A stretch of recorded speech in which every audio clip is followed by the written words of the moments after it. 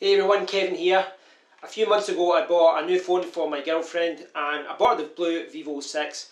I did a first impressions, I did a kind of review video for it, and Blu actually ended up seeing it, so they've got in touch with me and they've sent me a brand new phone to test for a week or two. It is the Blu Life Max. Now it's just been released in America through Amazon.com for $109.99. It will also cost £109.99, but it's been released at £89.99. Looks like a really good phone. It's got a lot of great features. Very cheap to buy, but it's a quad core chipset, 2GB of RAM, 1.3 GHz quad core, 8 megapixel camera on the back, 5 megapixel selfie camera on the front, and it's got a lot of great features such as a fingerprint sensor. So what I'm going to do in this video is an unboxing and give you my first impressions of it when I see it. But over the next week or two I'm going to be using this phone and I'll do a couple of videos. I'll have a quick look at the interface and then I'll do a final review.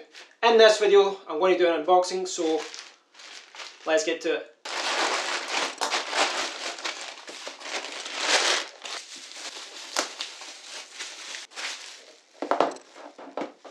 Okay guys, so here we've got the Blu Life Max.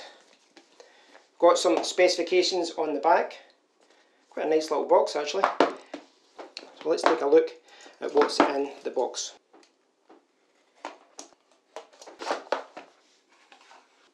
So we have the phone itself. Got a little registration type of sticker thing.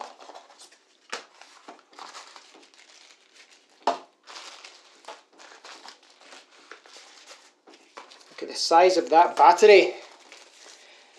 Look at the number of things thrown in this box. That's pretty impressive. Okay, so I'll get everything out. Let's go through everything and see what's there. First you've got the battery, and look at this.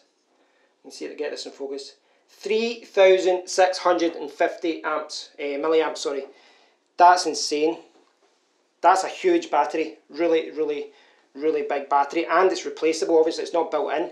And with a 720p screen, that should hopefully mean 2 full days of battery life. I mean, we'll see what it's like in practice, but that is really impressive. We've got a nice UK Blu branded charger. It is 1.5 amps output. We've got headphones, and they look okay. I'll burn there, so it looks like it takes calls as well. Got the USB charger. It is micro B. Got a screen protector thrown in. That's pretty good that that's in. And you can see here we've actually got a plastic silicone case. That feels quite good. And finally we have got, what have we got here? We've got dual SIM installation guide. Now here's the thing, apparently this, not only does it take dual SIM, it's also got a micro SD, so you can put in 2 SIMs and a micro SD, which is pretty insane. Okay, we've got a quick guide to use the phone. It's a few different languages by the looks of it. And we've got a warranty registration. Now this is the EU one, obviously. I'm in the UK. And finally, we have what everyone's looking for. This is the phone itself.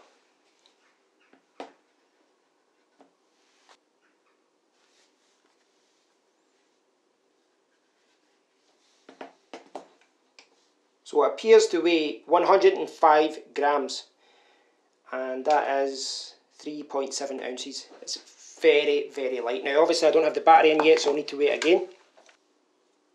So we're just looking around the phone there, and you can see there's a little indent here. Should hopefully see that. And look, if you hold it up, you've got to slide your finger around.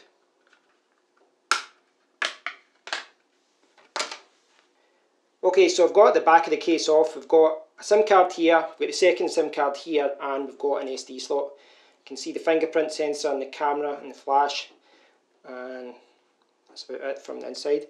So what we need to do is just put the battery in,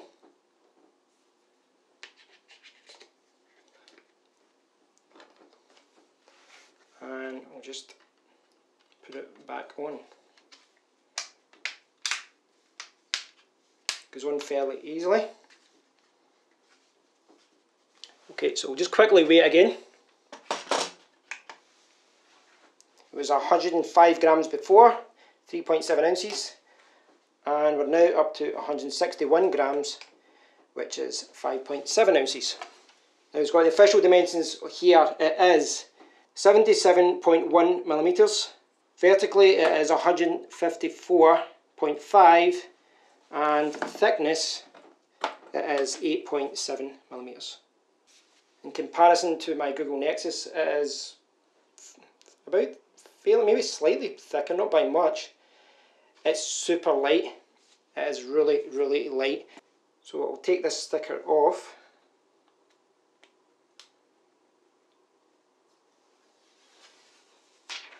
But it's actually got, you can see it there, it's got a screen protector on already. See it there? It's got the power button up here, and you've got, looks like the volume rocker there. Feels really good in the hand. It's got this kind of blue faux leather in the back. It's got blue branding. Apparently in the American version it's got a blue logo in the front, but I don't see that in this version. There's nothing down the left hand side. Got the speaker grill at the bottom. There's the indent again to get into the case. That seems quite loud. So at the top you've got the charging cable, and you've got the 3.5mm headphone jack. It's quite cool how the SIM card slot and everything, you don't need those annoying little pins, the ejector tools, to get into it. Okay, so here we've got the screen. You've got the app drawer. Everything seems smooth. Got the camera. And if I turn it around, you'll see me. Looks really good. Coming from a Google Nexus 6P, which is slightly taller, there's a little bit smaller, but it is quite light in comparison. Just put the case on. Well, that's nice. I like that with the case on. Look at that. That's really nice. Now obviously you can go out and buy your own case, but the fact that they throw that in is pretty impressive. Okay guys, so I'm going to be spending some time with this phone over the next week or so, but I just want to give you a quick summary of what's included in this box. So, zoom out. We've got the phone itself, we've got the battery which is inside, we've got the BLU branded 1.5 amp charger. It's quite small, and you can see this will push up.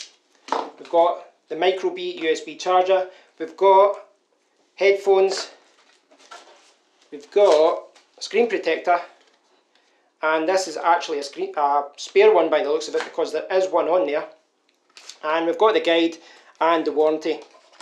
Thanks for watching guys. This has been a quick unboxing and first look at the Blu Life Max. Please do subscribe to my channel, because I'm going to be doing a video test, I'm going to be doing a camera test for the front and back cameras. I'm going to do a closer look at the interface, but what I'm going to be doing first is spending a week or so, maybe a few days, and I'm going to be using this as my main phone and getting used to what it can do and what it can do. Those of you who are interested in this phone, please do check the links below, and I'll provide a few links to the website and to the Amazon listing, etc. Thanks for watching. If you've got any questions, please do post them below, and I'll do my best to answer them when I do my future videos on the review, on the interface video.